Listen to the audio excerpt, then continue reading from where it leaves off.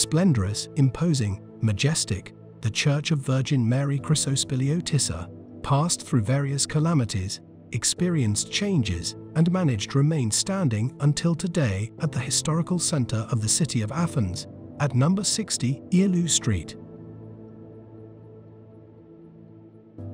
The history of the church begins in the years of the Ottoman rule, when in 1705 the first church of small dimensions, dedicated to Virgin Mary, was constructed. In the era of the Greek Revolution, and in particular in 1827, during the siege of Athens by Koutari, the church suffered inestimable damage.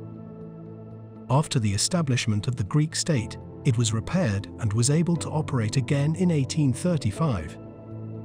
However, its small space could not cover the needs of the faithful, and in 1846 efforts for the construction of a third, larger this time, church commenced. To this end, with the aid of Spyros Pavlidis, owner of the chocolate industry on Ialou Street, land lots were purchased around the church, whose foundations were in turn laid in 1863. The plans of the new church were undertaken by the architect Dimitrios Zizos, while the construction works were supervised initially by Panagis Kalkos and subsequently by Ernest Ziller. From the older church was transferred also the icon of Virgin Mary named as Chrysospileotissa, a copy of the holy icon of the monastery of the Big Cave of Mount Athos, which is manufactured of wax mastic, and which also attributed the nickname to the church.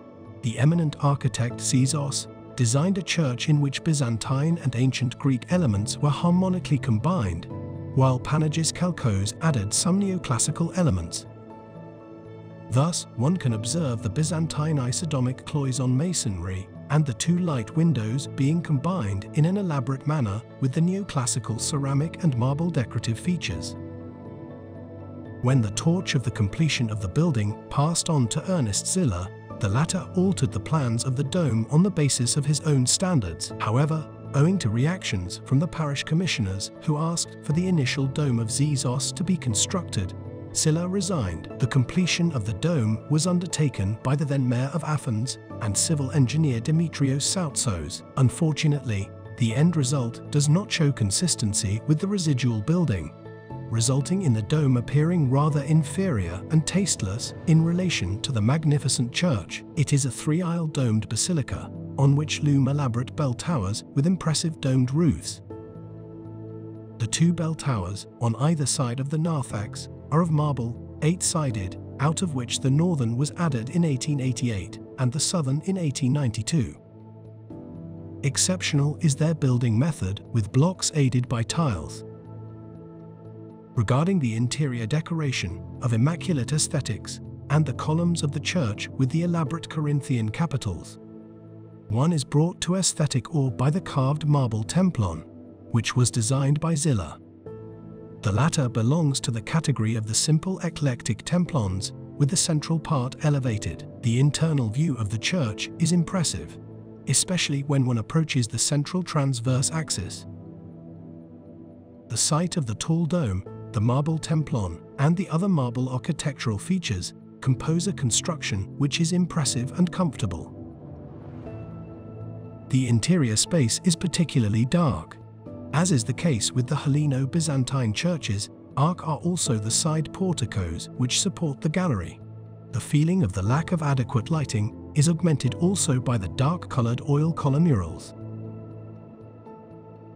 In the conch of the sanctuary looms Virgin Mary Plata Terra. The depiction bears the signature of Carusos and dates back to 1971. Inscription bottom right, by hand of Dionysios Carusos. Parametrically and on the face of the conch of the sanctuary, there are depicted in busts 12 prophets, the Holy Spirit, and 2 church fathers. At the center of the dome looms Christ Pantocrator, who is surrounded by 4 superimposed bands which depict an uncial inscription, pommets, crosses, winged heads, and the Starry Night. On the cylindrical body and between the windows, the 12 apostles are depicted. A significant element of the interior mural decoration is the ornamentation, which was made by Vasilios Kottas and Antonios Petas. The ornamentation is added harmoniously to the pictorial mural program, thus contributing to the aesthetic homogeneity of the ensemble. A prevalent role in the ornamentation is played by the blue starry sky, which covers the apses and the cross vaults.